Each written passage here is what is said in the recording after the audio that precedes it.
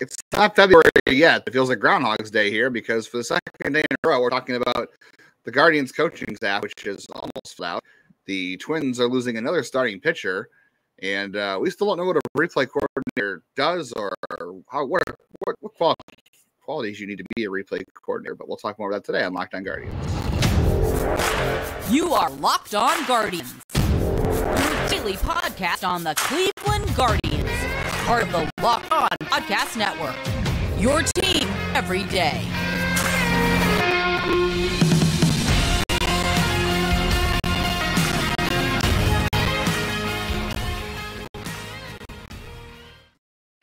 Hello, everyone, and welcome to the show. I'm up over there is Justin. As far as I know, this is what a replay coordinator does. Let's see how I can do. Let's see. Nope, didn't hit the dartboard. You're doing what? 57% last year was a strong from the previous one. It's essentially that. So we don't know the replay coordinator, but we know a lot else.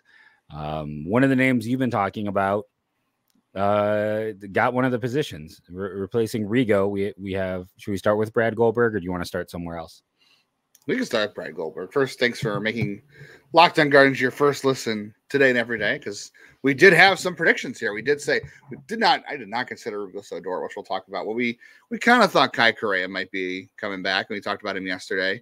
And then Brad Goldberg we talked about a couple times. I mentioned Owen Dew yesterday. Very quickly too, we are still 86 subscribers away from 2,000 on YouTube. We'd love to get there so we can stop talking about it on the show, as everybody else would probably also like us to do. So tell a friend, just create 85 accounts, subscribe to us, and we won't talk about it again for another year until we get to 3,000. How about that?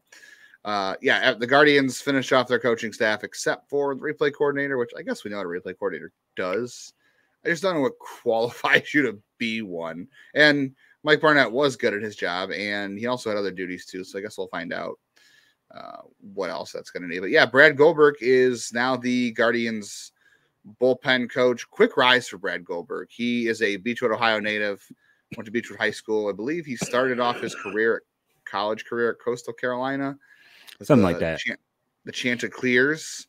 And then he ended up transferring to Ohio State. He actually coached at Ohio State briefly too before joining Cleveland's coaching ranks, but he pitched for the White Sox, the Diamondbacks, although I don't think he ever reached the majors with the Diamondbacks.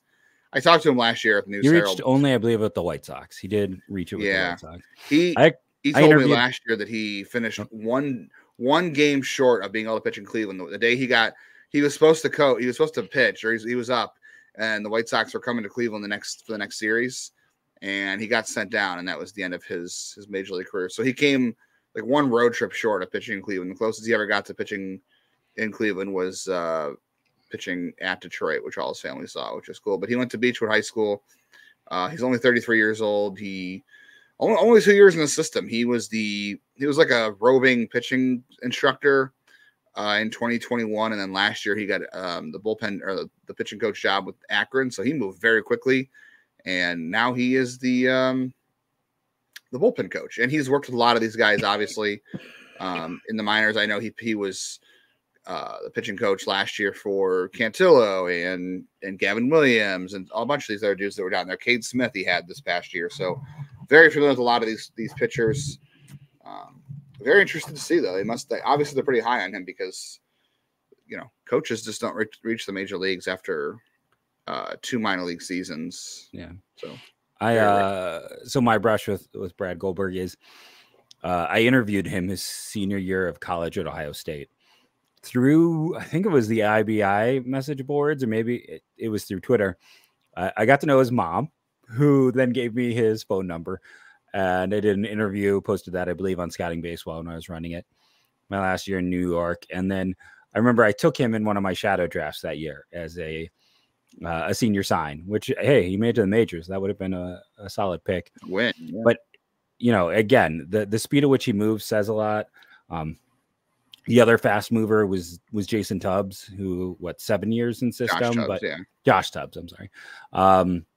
Was a pitcher at Belmont, and then in 2018 became a hitting coordinator for Cleveland. And then, they're picking these guys on the fly who are moving very quickly. Except for Rouglas Odor, who the opposite of moving quickly is the story of Rugi. Yeah, Tubbs got hired here in 2018, so he's been here for 7 years now. So also moved fairly quickly. Interesting that he is the hitting analyst. He has a degree in exercise science. Yes. I'm very excited for Rouglas Odor to get this job, to be honest with you. If anybody's ever had any interactions with Rouglas Odor, great interview. You would be excited for him too. This is a really good dude. Obviously he is, I don't know if anybody's familiar, he's the uncle of Ruben Odor, former Rangers, and he played for the Orioles, I think, too. He was a Yankee for a second. He actually had to shave his beard, remember? Also the dude that knocked out Jose Bautista in Texas. So Guardians, a lot of lineage there with a good right hook. Anyway, Odor's 55. This is going to be his 34th year in the Cleveland system in 2024. So he was a minor league player in 1988 with them, and then he switched to coaching. He was in 1988. 1998, he became a coach with them. But he is the winningest manager of all time for the Double-A Akron Rubber Ducks / Arrows. He was the last manager I interviewed there. Yeah, he's been there for a couple of years now, and just a really good dude. I mean, he's a straight shooter, always very honest, not afraid to, when managers talk to reporters who are covering minor league games, you get a lot of run around, double speak. You get a lot of just coded stuff, but they're trying to give you any information. And I'm not saying Odor ever gave anything away he should have given away, but just very honest. And if he can tell you something, he tells you. If he can't, he just tells you. He's like, yeah, he just lets it go. So very honest, straight shooter. I think he's very well liked. I know the players loved him. Akron loved him. So he'll be the infield coordinator. Kai Correa is the major league field coordinator, and Rouglas Odor will be the infield coach. He will also coach third base for the Guardians. So big task there to coach third base. Mike Sarbaugh, very aggressive right arm. He uses right arm or his left arm to wave home. I'm trying to think. What do you use to wave home? Is it left? I think it's left. Yeah, because you would do this too. Let's go. Collect $300, right? Yep. So yeah, he's got a lot on his left arm riding there to be aggressive and send those runners home. But excited for Rugi, a lifer who spent a long time in the minor leagues and finally gets rewarded with a major league job. Craig Albarnez ends up as the bench coach, which is interesting too. Well, he is okay. So we talked about this yesterday, right? We said that every manager has the right hand man, and we didn't know who else they were going to go with. So you went with somebody close to Vogt, who you trust, who's worked with before, and has a good relationship with. That can make a difference. So not totally a surprise too when you think about it. I just didn't know which direction they were going to go with that. But when he said, it's good to have somebody you're familiar with, but also is willing to challenge you and push you and not always just agree with you, that's a good thing. Yeah, it felt interesting to me just from the perspective of they talked about maybe wanting a little bit more experience back there, or trying to get, or maybe it's just we thought they would want more experience with a rookie manager, and instead they went for comfort over experience, which is fine. But with them saying we want to have coaching settled by last week, and they pushed it to this week, part of me, I don't have my tinfoil on hand, but if I could, I'd put it here. Part of the tinfoil makes me wonder if they were trying to get someone else, if they had someone else that they were maybe circling and it fell apart. And that's why this was a little delayed and why they ended up with, someone a little more inexperienced back there.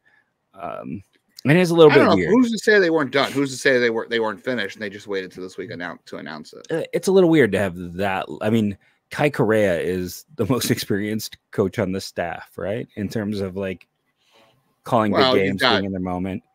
And he was ahead of Albarnez. You got Carl Willis, and you got Sandy Alomar, and you got Victor Rodriguez, who's been around a little bit. So I guess Sandy Alomar has more experience as a manager than Correa, but it's just some interesting choices.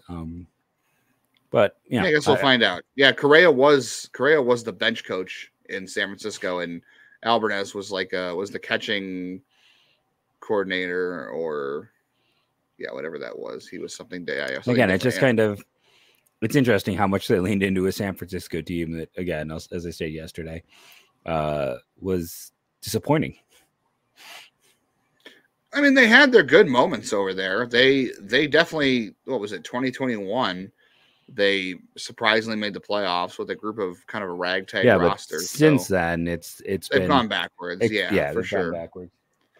Yeah, so I guess we'll find out. Like I said yesterday, is it process results? What do they think about? I guess we'll find by Cleveland's process in here. But yeah, I don't think Vogt did not overlap with Correa, but obviously knows Alvarez, and they feel comfortable with Kai Correa. And look, Kai Correa also was getting offers for other things too, so it's not like he wasn't in demand. He was going to find a job somewhere else anyway, and I think Alvarez probably was too. All those guys were going to get jobs elsewhere, so that just says that just because they didn't work on that staff doesn't necessarily mean that things were bad. I mean, they were going to get jobs elsewhere. It wasn't like they're going to be out of baseball because they were so bad. I mean, it's not like they're the Los Angeles Angels over there. Yeah, who are just firing people left and right to bring in 50-year-old dudes that haven't been around the game for 15 years since they retired. So yeah, the rest of the coaching staff is filled out except for the replay coordinator. Maybe they'll just rotate that or something. I don't know. We'll see. We'll see how that ends up. Maybe it'll be one of us. We've got all this experience with video editing and things on here. Maybe they're just waiting. I don't want to have to live up to that, but we know who won't be in Cleveland next year. I don't know if the Cardinals come to Cleveland. It won't be Sonny Gray, though. He's going to be pitching in a different division next year. The Twins lost another starting pitcher, and it's getting kind of ugly around here. And what does the pitching market look like? We're going to continue to discuss that on Locked On Guardians. Whatever the pitching market looks like, it certainly will not affect your chances to score early this NFL season with FanDuel, America's #1 sportsbook. Right now, new customers can get $150 in bonus bets with any winning $5 moneyline bet. It's $150 if your team wins. So if you think about joining FanDuel, there's no better time to get in on the action. And hey, if you don't like the moneyline bet, I definitely don't think the moneyline bet is going to be the way to go for the Browns next week in LA with Joe Flacco starting. So maybe turn your attention elsewhere. Maybe bet the under on how many catches Amari Cooper is going to have. Maybe bet the under on the points scored in that game. The app's easy to use. There's a wide range of options, spreads, player props, over-unders, and more. So visit FanDuel.com/lockdown and kick off the NFL season. FanDuel is an official partner of the NFL. Before we get to the pitching market, too, that'll be a move discussed on Locked On MLB with our pal Sully, and you can catch more of that on Locked On Sports Today, the first ever national 24/7 sports streaming channel on YouTube. Locked On Sports Today is here for you 24/7, covering the top sports stories of the day with local experts from all of our Locked On shows and the national shows covering every league. So go to Locked On Sports Today on YouTube. After you're done listening to Locked On Guardians, of course, don't click away until we're done, please. Subscribe to the first ever national sports 24/7 streaming channel on YouTube. Winter meetings are next week. How many stories are we going to have for the Guardians on Locked On Sports Today? Coming up at the end of the week when we do our winter meetings primer. Maybe, I mean, we got to discuss at some point that the lotto is happening. Yeah, that's going to happen. That's going to have the winter meetings. Yeah, that might be the most important thing that happens to this team at the winter meetings is the MLB draft lottery for draft position. A year ago. If FanDuel gave you odds on that, yes, I would say that is the most important headline for Cleveland going into the winter meetings. We'll do a winter meetings episode later in the week. I'm surprised at how much the pitching market has moved already, and maybe it's maybe I shouldn't say pitching market. Maybe I should say St. Louis, because St. Louis has now signed. They've signed Sonny Gray today, a 3-year, $75 million deal. They signed Lance Lynn to come back. They signed Kyle Gibson. So the Cardinals are just signing all the starting pitching out there, but that's not named Aaron Nola. So I don't know. I would say the market's moving, but it's just the Cardinals for the most part making the market move. But no more Sonny Gray in Minnesota. Signing every geriatric relative to MLB standards, geriatric pitcher available on the market. How old is Sonny? Sonny Gray's 30. Yeah, okay. Sonny Gray's 34. He is. Yeah. Is he the youngest of the three they just signed? Yes. He is. Kyle Gibson's 36. Lance Lynn is 37. By the time his contract is done, he will be 37. Miles Miklos early 30s to mid 30s. I mean, no, he's mid 30s. Steven Matz is the young dude currently in that rotation at 32. Their youngest starter is 32. That's old, huh? I'm 30. In baseball, old, I mean, 35. in baseball, yes. I think we all can agree that, you know, once you hit 30, it's like borrowed time for most players. Who's going to pitch for the Twins next year? Like, look, Cleveland, like I said, we've talked about this yesterday. Cleveland, they've got a solid 5. Beyond that 5, there's a lot of question marks. There's certainly upside, but there's no experience and a lot of question marks. For the Twins, it's like a starting 3, and then after that, you're kind of like squinting to see the rest, and then you've got a bunch of other guys that are in the minors. I don't know what the Twins are going to do for pitching, but it's not good right now, and they want to chop more payroll up. They're projected to be, what did I say, 125 next year as of right now, and they definitely want to get that number down. They're trying like hell to trade Christian Vasquez. I think this is Groundhog's Day, repeating ourselves from yesterday, but it's the second day in a row that the Twins lost a key piece of their pitching staff from the last several years. So I like their top 3, but I like the Guardians' top 5, truthfully, but it's you know, of course, Cleveland's got its own question marks in the top 5, but at least they have 5 starters. The Twins, I don't think, have 5 starters right now, and unless you really like Louis Varland, which I don't. But you know, I do like Winder, who's one of their other guys, and you know, David Festa is interesting, but I'm not sure. Part of me thinks he might be more a reliever than a starter. Simone Richardson is, I mean, you're hoping he's a back end guy. It's kind of backed up for him. Chris Paddock is not pitched a whole bunch in the last 3-4 years. Joe Ryan's great. You know, Pablo Lopez was fantastic for them. You got Bailey Ober in there is a more of like a back end guy. And then, you know, Varland and the like, it's kind of ugly. And, you know, when they were bad in 2022, their top 5 starters were Chris Archer, Dylan Bundy, Sonny Gray. Bundy. But I mean, they still had Sonny Gray at that point. And right. Now they don't. And Joe Ryan, and Devin Smeltzer was their 5th. And Smeltzer didn't even throw 100 innings. And last year they had 5 guys throw 100 innings. They had an Uber driver on their pitching staff. It was Randy Dobnik. And they sat there and, you know, Maeda had their 5th most innings. Gray had their 2nd most innings, and they're losing a lot of innings, and they don't have a guaranteed replacement. And that's huge for a team that in 2022 and 2023, we saw the difference when they had pitchers they could count on, and they had guys they knew that they could count on. And now they're going back to 2022 where they don't. And why is this so much like 2022? Because in the Sonny Gray role is Pablo Lopez, right? Like that's the guy in that role for them. Joe Ryan is in the Joe Ryan role. There isn't really a Kenta Maeda hanging out for them to come around there. Listen, I've been driving the Bailey Ober wagon since his College of Charleston days, but him being a 5th starter was about the best possible outcome. Now he's expected to be their 3rd. Yeah, it's rough for them. And where are they going to get pitching in this market? That's a good question for everybody who's going to get pitching in the market. And the Twins are going to get a comp pick between the 1st round and the comp A round. I think it almost has to be the 33rd overall selection. The only way that will change is if Baltimore or Arizona sign a free agent, because they would lose their 2nd highest pick, and they're the teams that have the bonus picks from the Rookie of the Year awards. So unless one of them sign a free agent and they lose that draft pick, I think it's almost destined to be the 33rd overall pick, because none of the other qualifying offer players came from teams that would also qualify for a 1st round selection. And that will bump Cleveland's pick down in the comp A round. Once that's decided, Cardinals will lose their 2nd highest pick of the draft, which will be their 2nd rounder. Their 2nd round, they don't have a comp. Yeah, they don't have comp picks anymore. They did at one point in time, I want to say.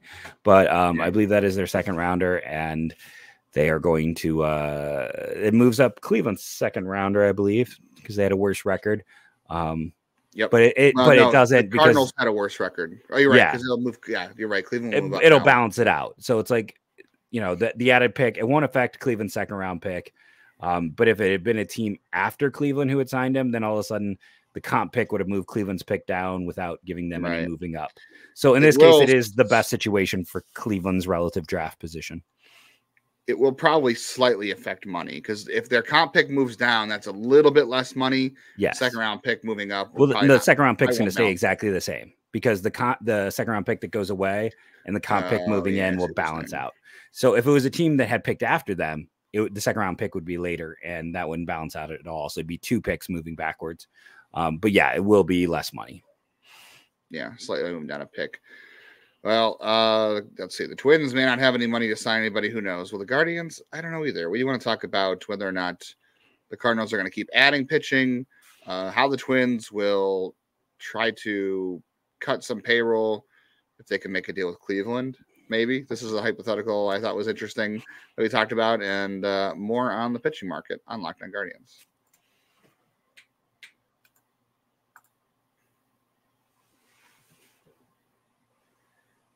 All right. You want to talk about the Cardinals pitching still, or do you want to talk about the trade that won't happen that I threw out first? I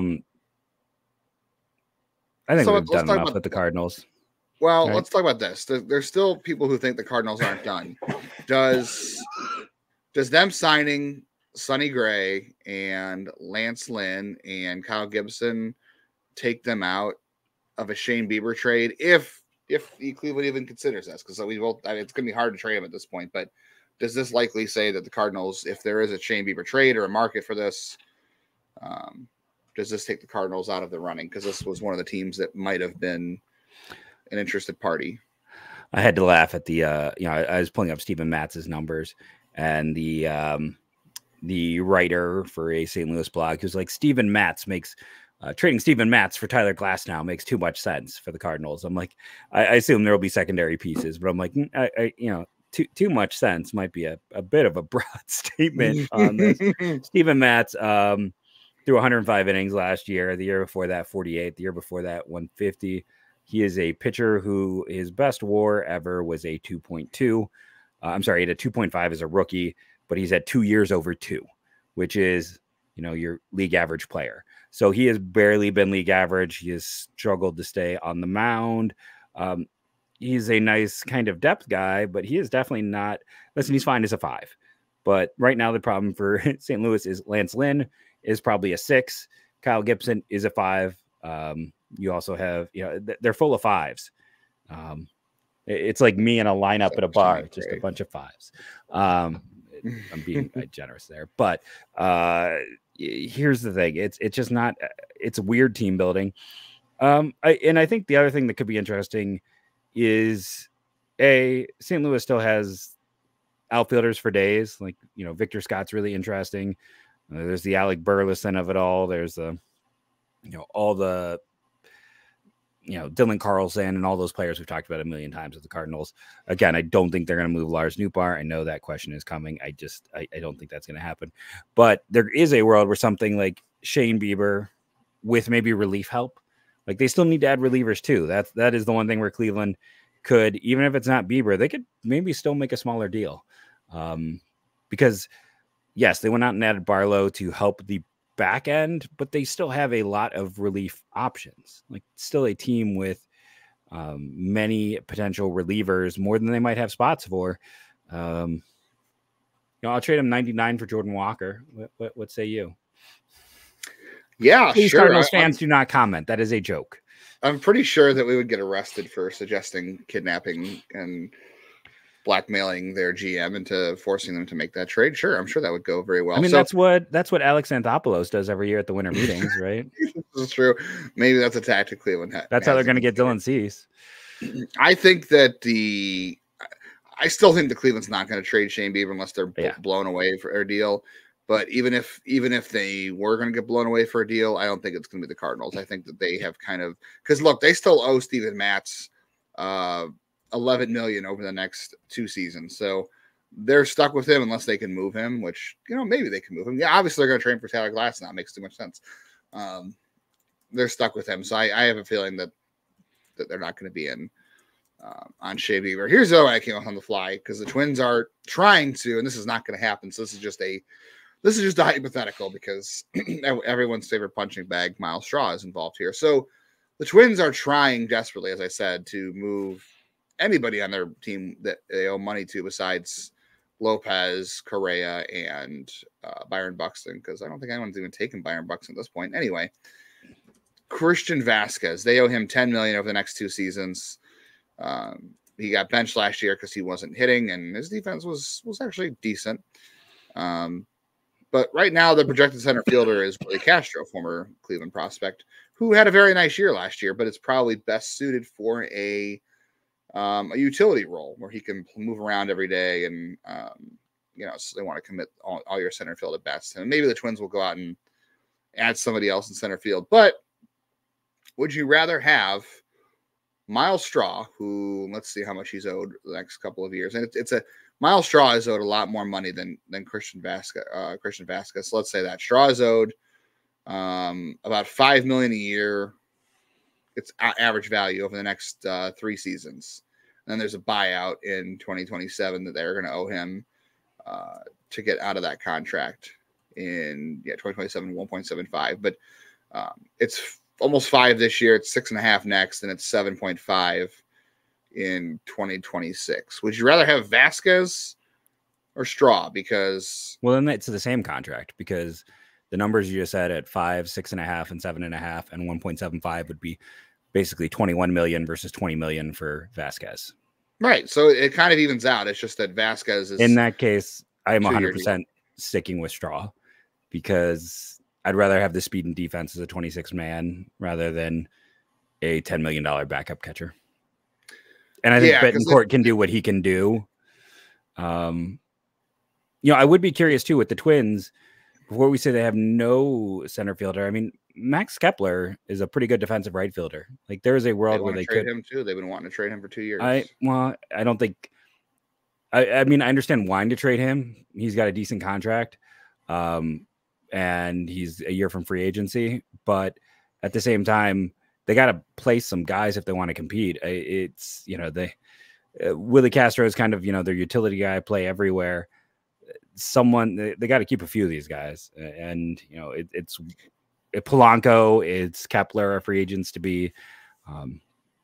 We saw them. It's a bad contract for a bad contract. That's what I was suggesting. It's a bad contract for a bad contract. Yeah, for Cleveland, they already have Betancourt, like you said, so that causes one roadblock, and technically you're getting out of the deal sooner. I know if you're committed to a bad contract, you want it spread out over a long time, or would you rather pay the money up front and get out of it sooner, which they kind of did in the Chris Johnson deal. They paid a little more up front and then got out of it sooner than they would have with Bourne and Swisher in that trade. It was spread out, right? Like the same thing with like the Segura deal. Like technically Segura had more years than Bell. Johnson technically had more years than Swisher. No, they're only paying Segura this year coming up, and then next year they owe him $2 million buyout. So it's only, technically it's only 2 years, but the buyout's only $2 million for 2025, and this year it's 8.5. So it's a wash on the Bell deal, really. So I would personally, if they didn't have Betancourt, I would say I would rather have Vasquez at $10 million for the next 2 years as the backup than Straw. I can see that, given the Guardian situation, but they already have Betancourt, so it's probably not going to happen. But it's it's a hypothetical.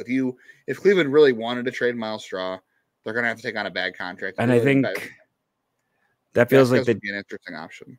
It feels like that's the deal they would not want to do. More Cleveland than the Twins, because if Straw like rebounds at all and then is like a Gold Glove center fielder and is that like 80 runs created plus guy that they hope for, then all of a sudden that looks really bad for them. So that's awesome, especially in division. And all Vasquez is going to be as your backup anyway. So yeah. So not that I expect him to do that. I do not. But no, but that's your worst nightmare if that happens. Yeah. For what it's worth, Vasquez last year defensively, 75th percentile blocking, 61st percentile in caught stealing, 70th percentile in framing, 59th percentile in pop time. So defensively overall, not a bad player. Offensively, he was pitiful, and the strikeout rate went up. The swing strike rate got worse. He's 32, so he's definitely his best days are long behind him, and that was a bad deal by the Twins, which is why they are now in payroll hell with the. Well, yeah. I don't know. I'm sure their owners have money and the TV contracts drying up. So the Polans who are worth billions, right? The Kodiak heirs are owned it. To me, still the most mind-boggling thing with the Twins is Kyle Farmer for $6.6 million. Like Mike, why? He didn't even have 400 plate appearances. I get he was this is a classic waive him and try and bring him back at a lower thing. Like why? Like someone was asleep at the wheel. It feels like literally someone forgot to file paperwork. Well, that would be Derek Falvey, former Guardians front office member, unfortunately. Yeah. All right. Well, we are not asleep at the wheel because we've got shows out the wazoo all week. So what's coming up next on this week? We've got positional reviews we got to do. We got second base, shortstop, third base, outfield, starting pitching, relief pitching we still have to do. Not all this week, of course. We have to do our winter meetings primer because the winter meetings start on Monday. We'll include the draft lottery, of course, as part of that. We'll talk about the Rule 5 as that is a week away as well from this Wednesday. The highlight of the winter meetings, obviously. So we'll talk about that. And then don't forget, Friday is the mailbag. So any questions you have for us for Friday's show, get it in on YouTube, Twitter, wherever you can shout out at us. Don't shout at us physically, please. We don't like that. We don't want to be yelled at. But give us your questions if you got winter meeting stuff. And then at some point we'll tackle that. Let's make a deal. Episode. We'll have to make 29 episodes for the offseason. So we've got a lot to do coming up on Locked On Guardians. We got a Rule 5 draft we got a Rule 5 draft and a draft lottery and all that fun. So you'll be wanting to tune in here for every move and action Cleveland makes. So make sure you are subscribed, rate and review, download. It helps. And tell a friend they have to subscribe. Just tell them they have to. That's all you want for Christmas. Thank you. And go Guardians, go.